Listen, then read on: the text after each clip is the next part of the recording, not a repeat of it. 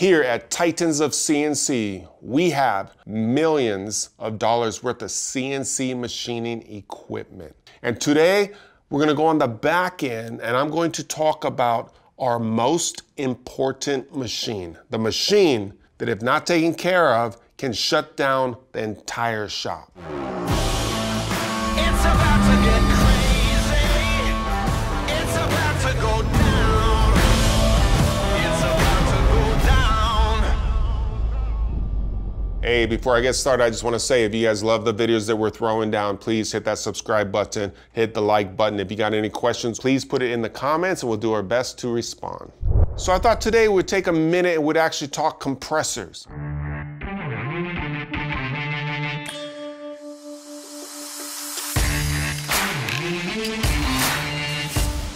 In my shop right now, we're changing out our Kaiser compressors, which have been great for us for over 10 years. But now as we're adding machines and the compressor technology is rising, we've made a decision to bring in a Quincy rotary screw compressor. Freaking badass, man. This compressor is amazing, and guess what?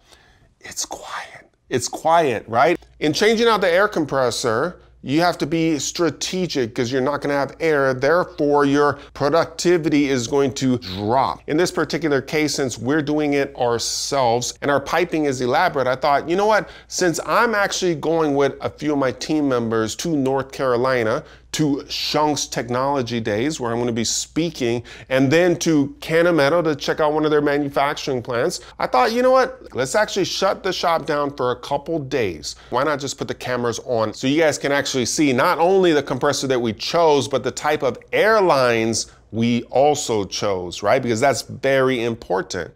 So this is pretty cool. This is aluminum piping, all right? It doesn't rust, it doesn't corrode, it's super lightweight, it's easy to install. Now what really made it easy is Quincy went ahead and gave us this kit by AirNet that has all the tools you need to install the piping.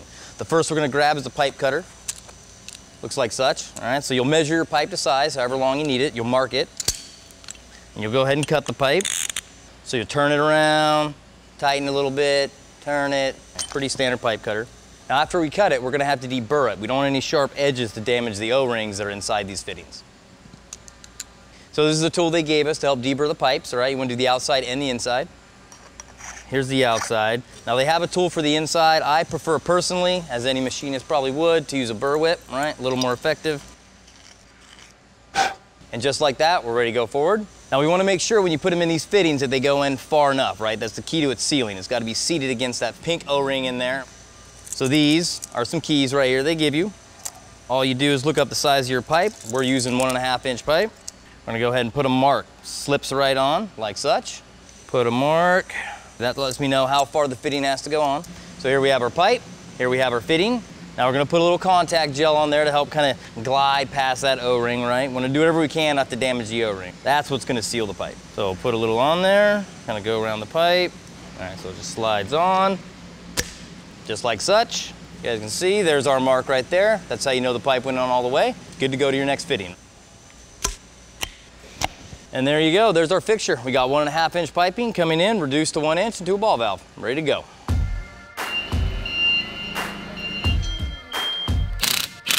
We sit 2 inches off the wall. So really what you need to do. It has been 0 days since an accident in its workplace. So we have to go through, tear down the entire old system. So we got guys on the walls, tearing all that down, prepping everything. After we go ahead and do that, we gotta start measuring out the system. We go around, we find out where we're gonna need 90s, where we're gonna need 45s, basically kind of lay out where we're gonna put this pipe. After that, we sort of break down into teams. It was great. We had a couple of guys over there putting brackets on the wall to support the pipe. We had other guys that were cutting pipe and preparing the fixtures, and then we just started to put it up. As you guys saw earlier, it wasn't too bad. It just snaps right together. So we had Jeff on a scissor lift. We were going around. You can see the machine right here. The pipe comes straight up and it goes out. It really was a smooth process. We were able to use the kit and the pipe, and the guys really worked together in teams. It was super awesome. And really, essentially, we had 5 or 6 machinists, and that's about all it took. You know, nobody here was professionals, but with a kit and some air piping, basically we were able to install a piping system for a 20,000 square foot facility. Dude, I am like in love with this thing. So literally machines are running like right over there, and it's on right now. So most of the time it's like this. Yes, exactly. So it's like a variable speed. There it goes. There it goes, turn it off. Oh, you heard that? Just when it needs to, it just pops up, boom. That's the variable speed. You can hear it up a little bit, down. Dude, that is crazy. That is super cool crazy. I love it, man. I want to look at the camera. You know, I got Travis here right now, but the whole team stepped it up. Thank you guys so much. I love you guys. Boom, all the hard work. It was amazing. Look at this place. I know, it is absolutely amazing. It looks sharp, it runs quiet. And like I said at the beginning, although we have big 5-axis machines and the DMU 50 and the NLX and all that, but if one goes down, it's not gonna shut the whole shop down. If this guy goes down, it shuts the whole shop down. And that's why we went after an amazing compressor with amazing airlines, put amazing people, my team, in charge of it while I was off doing my thing, and you guys came through. So good, so good. If you guys would like some more info on the Quincy compressors or on the AirNet system that we installed, go ahead and check out the link below.